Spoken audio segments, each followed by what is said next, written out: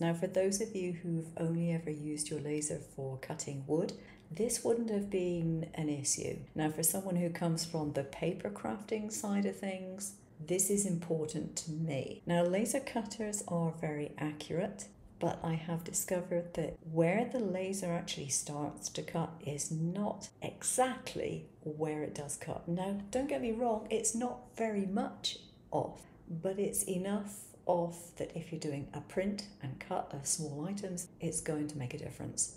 So what I've attempted to do is to calibrate my settings so that when I do a print and cut, I know it's going to cut pretty much where I want it to cut it. So in order to do this, I ask that you download the file that I've given you, and this will come up like this. Now you can take this and you can set it to cut, and you can set it to whatever material you are going to be cutting it from. I just use printer paper.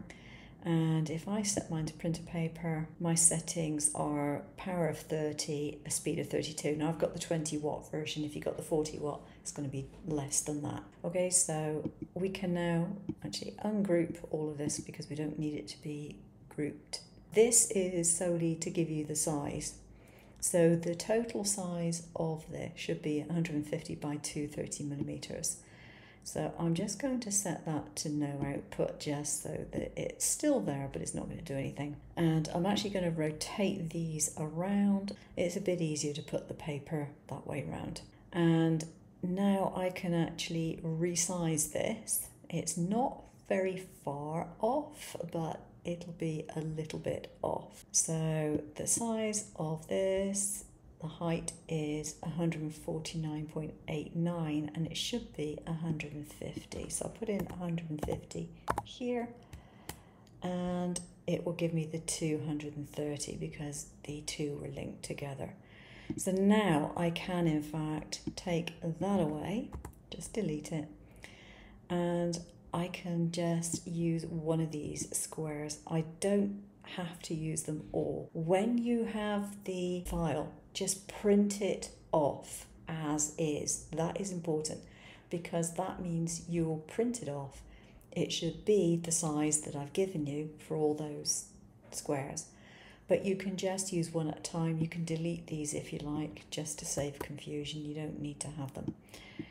But once it is printed off, you're going to use that print to be where you're cutting out your squares. So you put the print onto your cutting bed. Now, the most important thing about your placement is that you get it truly horizontal. But if you are using, for example, a honeycomb, make sure your honeycomb isn't going to shift. Wedge it in with a piece of card or something like that so that it's in one place and it isn't going to move. And then if you put something like a ruler, for example, along the edge and then place your paper to that ruler, it will probably be easier than placing the paper to the edge of the honeycomb because it might slide underneath the honeycomb. It's less likely if you're holding a ruler down to actually slide underneath the ruler, and that will enable you to have your print properly aligned. Then put it down in place with magnets. So now we've got our square and we've got the laser, which is around about here. Now your laser module position comes along this line here. I have the latest version, is version 2.1, I think it is, of XCS. It only came out yesterday or the day before. It's now 31st of August 2024. So what you want to do is to make this square go to where the laser is. Now you might be tempted to think, okay, if you've got the magnetics on, it's going to go in there and it's going to be the right place. Well, let's have a look. Down here, my laser module position says it's a 171.43, and that says 171.63. This says a Y21159, that says 21191. So I have tried various processes, but the one that I found is most accurate is the one I'm going to show you. So first of all, you do need to do your distance test. So in this case, with the new software, it's up here.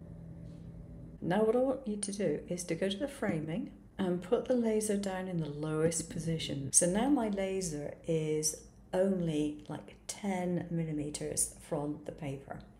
The reason I do this is because it makes the laser cross, smaller. That is easier to line up with the corner of your square, which is what you want to do. So go to the material, move your laser head and move it over to that top left corner. Once you've done that, you want to come down here. You want to come down here and notice where your laser module position is. So my laser model position is X149.87 and my Y is 210.32. You want to put those figures in up here. So 149.87, that is left to right. I wish actually they didn't put X and Y on here because a lot of people don't understand X and Y. 210.32. Okay, put that in.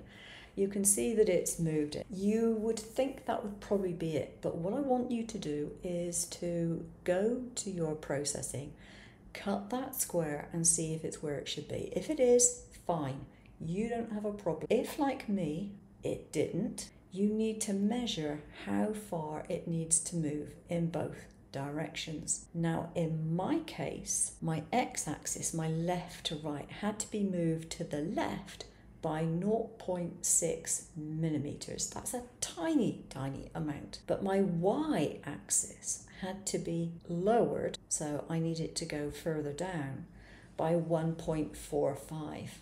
So once you know what the measurement is, and this is why I've given you a whole page of test squares, because they're all printed off and you'll be able to just go to the next square and etc. Once you know what it is, you can plug in those coordinates plus your extra number.